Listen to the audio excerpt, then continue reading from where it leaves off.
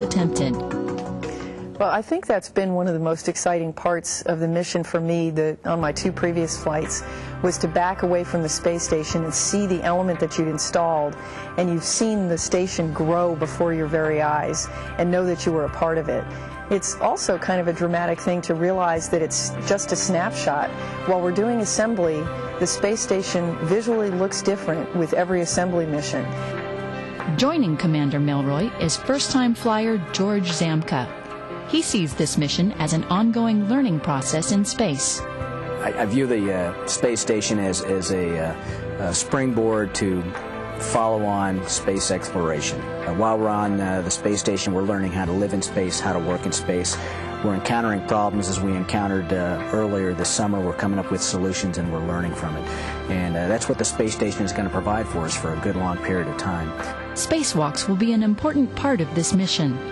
Veteran astronaut Scott Parazynski will be joined by newcomer Doug Wheelock outside the station for their assembly tasks.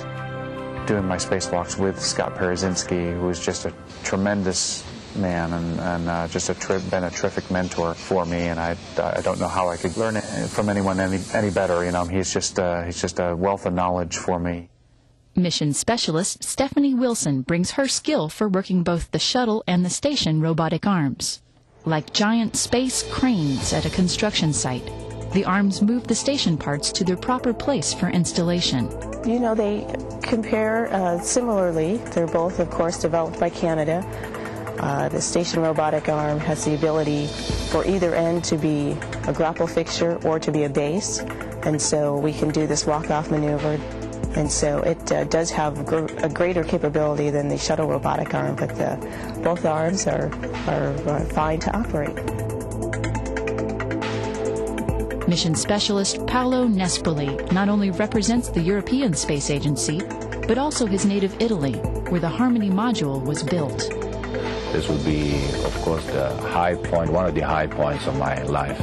I'm also very proud from a professional point of view. I'm grateful for these opportunities, and I'm grateful also because I can go in space with a piece of the Italian industry that represents the work and the commitment of thousands of people that work for this, and for that I'm very grateful. Joining the shuttle crew is astronaut Dan Tani, who will participate in the spacewalks and remain on board the station as a crew member. Together, the crew will face one of the busiest work schedules NASA has seen. When their mission is done, the station will have reached a major milestone in its construction. After our mission, the subsequent missions will finally bring up the European Space Agency's laboratory and then the Japanese laboratory, their contribution to the station. Naming the Node 2 Harmony is actually very appropriate, because it will bring us together finally as an international partnership in this cooperative effort. This station assembly mission, like those that came before, is the result of many people working behind the scenes to ensure mission success. Many hands have worked on the Harmony module prior to it reaching space, beginning with its initial construction in Turin, Italy, and continuing at the Kennedy Space Center in Florida, where it was further processed and readied for launch. The ride to the station, the space shuttle, must undergo thorough processing and testing before each flight. Making the flight as safe as it can be is a matter of pride among those who prepare the spacecraft for its journey. At the Johnson Space Center in Houston, other trainers and engineers work behind the scenes. Late in the planning process, an extra spacewalk was added. STA-54, a putty-like material, is to be tested in space by the astronauts.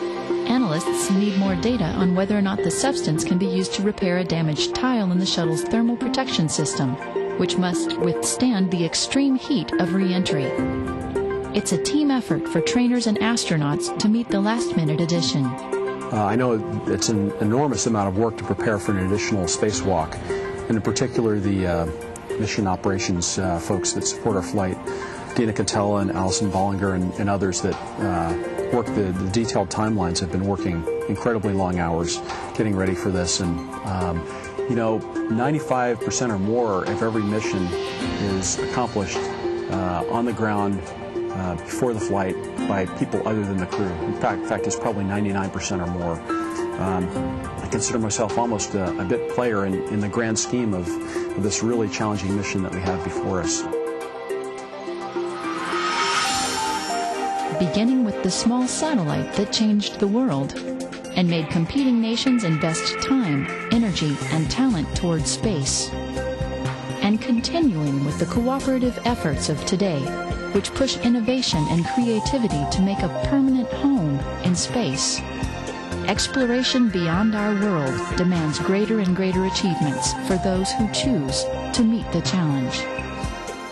I think the future of human space exploration is never ending.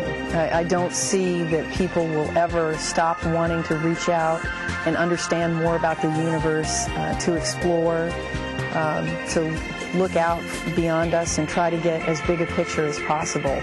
I think that we need to expand outwards into our universe so that we can get a better perspective on our own Earth, what our role as humans who live on this Earth really is and what our place in the universe is. And so I think that will never go away.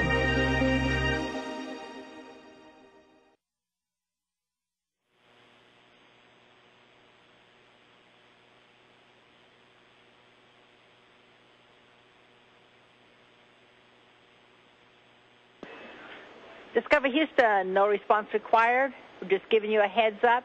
Orbit 3 is turning over to Orbit 1. See you tomorrow. See you tomorrow, Shannon. Okay, have a great day. You too.